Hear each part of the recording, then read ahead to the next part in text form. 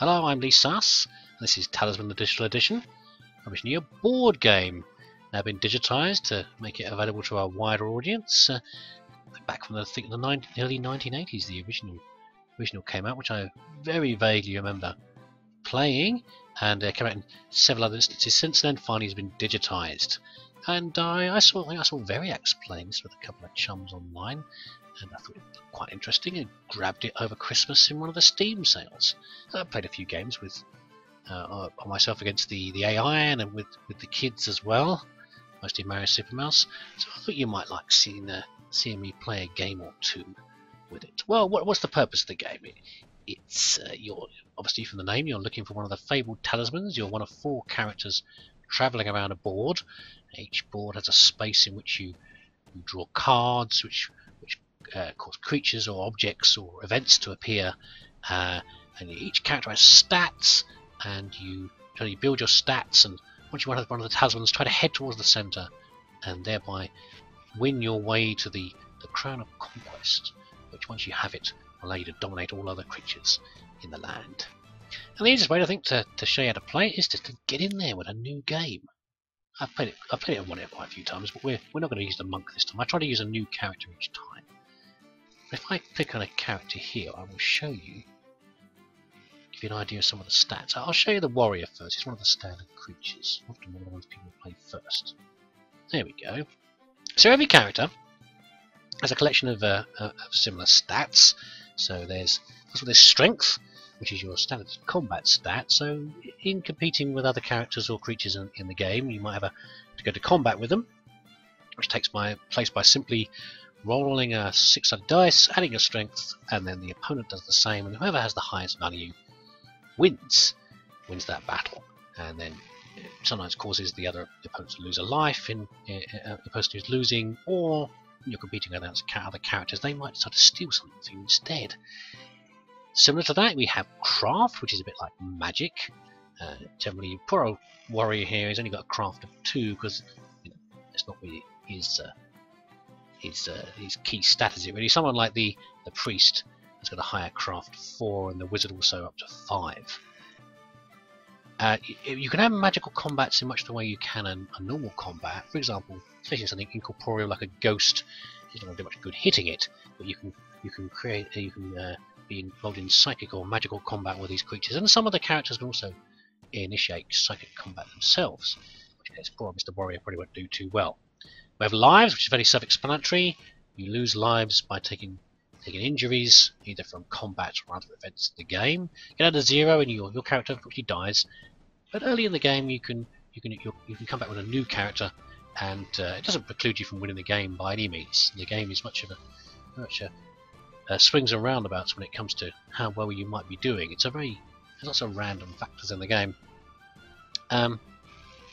Beyond lives, you have fate, which is a way of re-rolling unfavourable dice rolls. Again, the poor warrior only has a fate of 1, but other creatures, again, like the priest, has a fate of 5. And you can increase all these stats within the game, but your base values are obviously quite important as well. So we have gold. Gold's used to buy items, obviously, bribes, healing yourself, and 1 gold might not sound very much, but then the most expensive item in the game is only about 4 gold. And even then, because of the randomness of the game, sometimes you'll find you'll have a character who's swimming in gold, and other times you'll be struggling to find an extra one that you need. But 1 gold is most characters start out with. Lastly, we have alignment. The alignment's a bit interesting. You've got good, evil, and neutral, and that doesn't prevent you in behaving in a particular way. So I've played games with all 4 good creatures before now, and they've just been just as horrible to each other as evil creatures might. It's more to do with what happens on certain squares and cards that are revealed. Being a good character might give you a favourable or unfavourable result on a particular square, and vice versa for evil. Neutral, like the warrior here, he starts off as neutral, tends to have nothing good or bad either way. Again, this can change vastly during the game, so I think you can set some game rules where good creatures maybe can't fight each other, but in a general game, that's the only real effect, is the effect of different squares and cards based on your alignment. Every character also has a special ability. We won't look at all through them all. Just look at the warriors one for now to give you an idea. You may roll 2 dice in battle and use the higher attack roll to determine your attack score. So this refers to what I said about competing on a strength-based combat. So you usually roll 1 dice and you add your strength.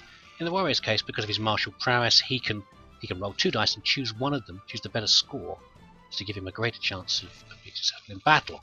Also, he may use 2 weapons at the same time. You'll find weapons and various other things throughout the game, and generally, if you've got 2 weapons, you'll have to choose which one you're going to use before a combat. The warrior can use 2, again giving him a boost. Despite this, I've not had a lot of success with using the warrior. I haven't won with him at all yet, despite all these wonderful sounding combat-y stats, but I've won with quite a few of the others. And but I'm not going to choose any of these today. I want to pick possibly a slightly more difficult character to use. I don't know, because I've never used it. The minstrel. So, in comparison with the warrior, not very strong. Craft. Not great lives, you have a good fate value and a standard gold value. Special ability though. Animals and dragons will not attack you, although you may choose to attack them. If you don't attack an animal, you may attempt to charm it. To do so, roll 1 dice. If you roll higher than the animal's strength, it joins you as a follower, as its strength yours in battle. I'll talk about followers later, but essentially it's a chance to improve your strength value in a battle based on the creature's strength. You may use only 1 charm to enter a battle. You may also take the maiden and the princess from any character you land on. These are maiden and the princess are both followers that you can find in the game, and the minstrel, being a charming sort of chap, has a chance to steal those followers away from other characters. So I'm going to use the minstrel. I don't worry if some of this seems a little bit, a bit confusing. You're not quite sure what's going on. I'll explain it all as we go along. Lastly, runestones. Let's pick some runestones. These are rewards you get based on how well you do in a game. So as you go up levels, you get potential gifts that you can grab. So to make things a little easier for myself, I'm going to grab a couple of these. And I'm going to pick. Let me see. I'm going to improve my chances to learn, to increase my strength and my craft. Again, I'll talk about these later. And I'll increase my overall strength as well. Okay. Now the AIs are going to be random. It's sort of nice if they're all different, but unfortunately I found recently that some of these are duplicates of each other. We'll see how we get along. It'd be nice to have 3 random characters. Experience 3 different ones. I can't pick completely random characters, unfortunately, because it won't let me choose which character to play as. I'm just going to check on here. I've preset some rules on here. Let's just get in there and see. Yes, that's fine. Previous. Go and list. So we'll let the creatures, the other characters, draw their spells, and I'll have a quick discussion about the board. So here's the board. You have 3 concentric circles of the board. Middle region, inner region. Generally speaking, at the start, you spend most of your time in the outer region running around, experiencing these different squares. Let's zoom in a second. There's a typical square. This is where we're starting. Over here in the tavern. There's another square here, another square here. And we'll move around the board by rolling the dice. After a while, when you feel a bit stronger, you might venture into the inner regions. This is not necessarily that easy to do. There's a river cutting off access to the middle region. You either pass through this chap here, who's the guardian, who's the guardian, wrong man, the sentinel. Sorry, it's quite difficult to fight. Or you can verse the methods of teleports. You might ship you across the river. But anyway, you can find various ways to get into the center. Once you get into the center here, you get to the very, very center indeed by passing through this portal here. But we won't worry about that until a bit later. That's a bit further into the game. So right now we have all the other characters on the board. We have us down over the tavern. We have the elf as its own starting point. Let's have a quick look at the characters and see what they're like. So we have the elf. Special abilities. You know, not the basic stats. That's probably a little bit better than ours. A bit more strength, maybe. Elf. You need not to roll the dice in the forest unless you wish to. If you wish to roll, you may accept the result. The forest is one of the squares on the board, and various bad things can happen in there. It's very strange here. It appears that he already has runestones. I wasn't expecting that. It appears that he has the runestones. I've played as the elf previously. wasn't expecting this. It appears that the elf has runestones preset on him. This is not a good thing. I don't really want to have the elf to have runestones, but never mind. My mistake. We'll see how it goes.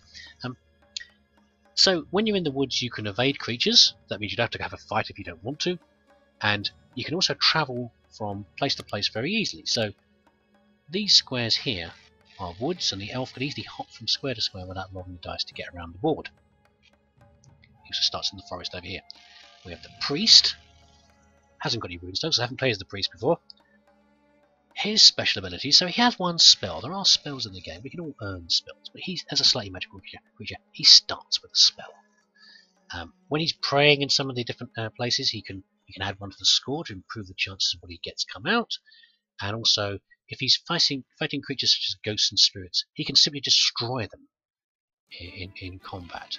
We talk about trophies here. We'll talk about that a bit later. But essentially, it's a quick way of destroying something, but you get one less benefit out of it. But you do gain a spell if he destroys creatures in that way. So it can be useful sometimes if he's in a hard-pressed situation. Also, he may not use any weapons during battle, so a slight restriction over here. The assassin, unfortunately, is going to have some runestones because I've played as the assassin before. It's a very powerful creature, but I'm a bit worried about this character indeed, all for the start. So, the powers for the assassin. Special abilities. You may assassinate when you attack any creature or a character or creature. So what this basically means is, if he was in a combat with me, normally, in a normal combat, I roll a dice and have my strength.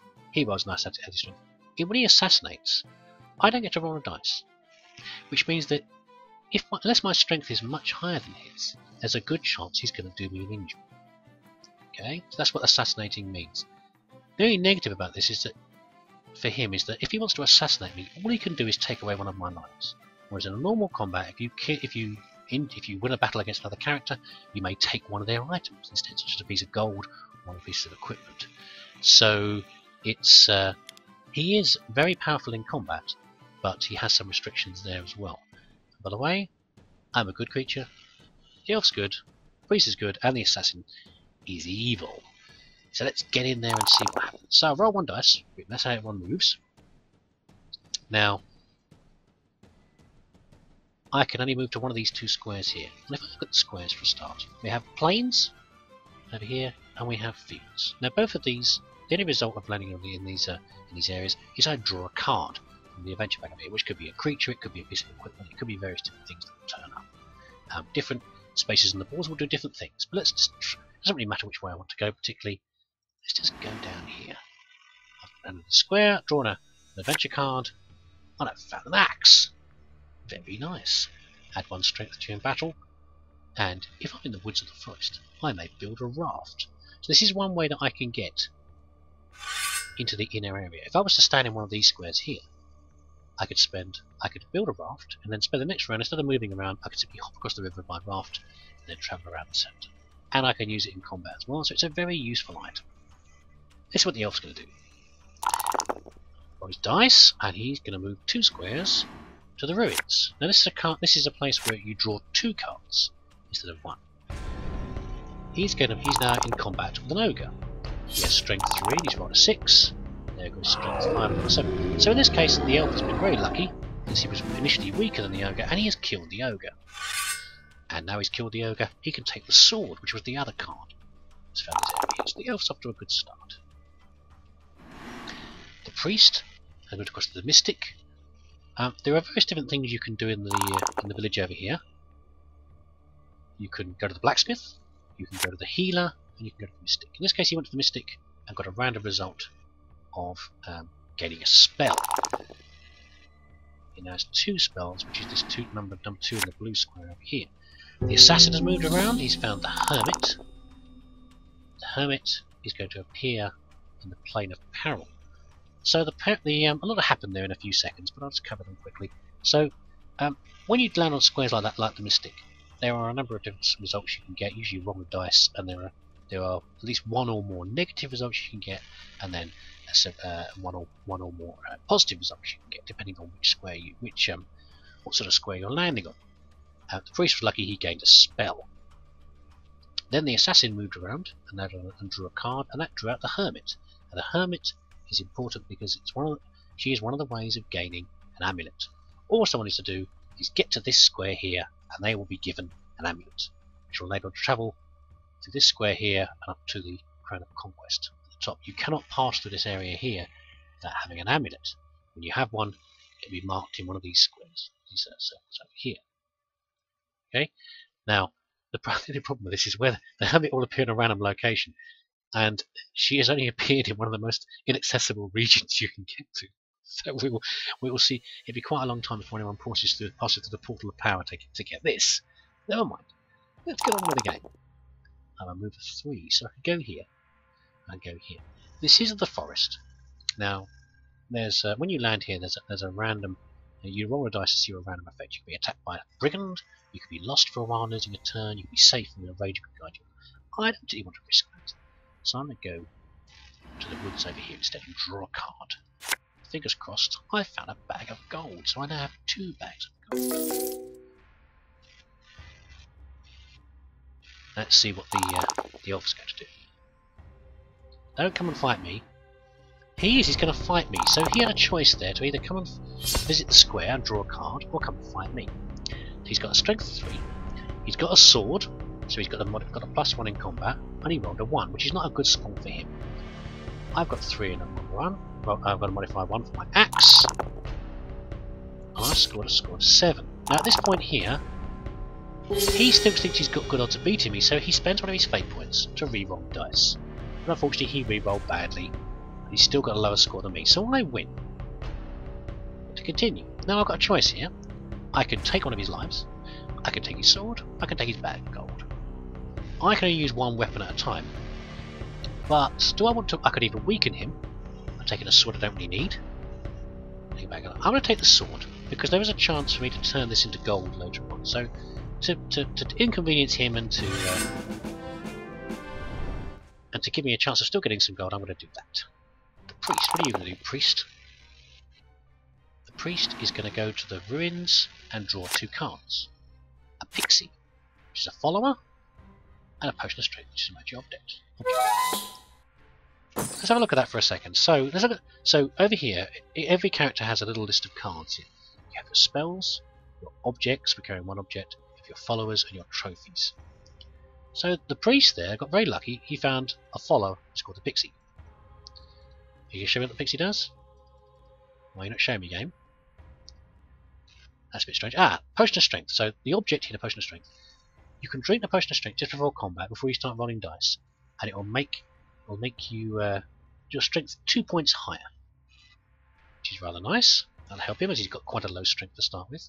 If we look at the again,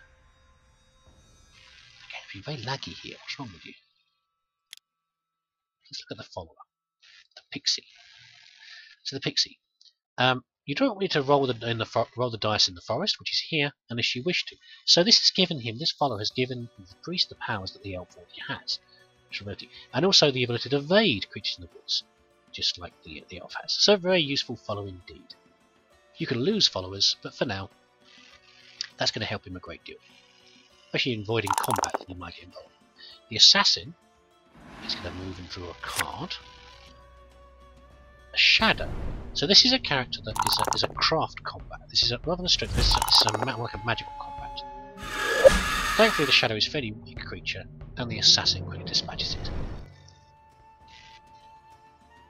Actually, I tell a lie. I was wrong. They both scored the same number. The assassin didn't lose. They rolled the same number. I misread that there. So the shadow remains here. The shadow is still lurking around, and the next person to land here, if they decide to encounter this space, will have to fight that creature there. Where are we going to go to? Both of these squares are the same. Essentially, they are going to be. It's going to draw a card. But I think I'm going to go. Let's see, which way should I go? I'll go this way. There's no many cards on the board, so it doesn't really make a lot of difference. Wow. So you can simply find talismans as well. They're simply one of the cards you can draw out. So I already have a talisman. The chances of me keeping that and not losing it at some point are fairly low. I also have another problem. Oh, the elf is skipping straight to here, and he's picked up a poltergeist. This is not a nice follow. So this is very, very unlucky here. Some follows are negative. So the poltergeist, the effect of the poltergeist is that you cannot not take it as a follower. And it now is going to slow his movement down to 1 square per turn. He will never roll on the dice, he'll just be moving 1 square at a time. He can get rid of it fairly easily, thankfully. All he needs to do is cross a river. There's a river here and there's a river down here. So all he needs to do is take 2 turns to get over here, and the follower, the poltergeist will vanish. But in the meantime, at least it's slowed him down a little bit.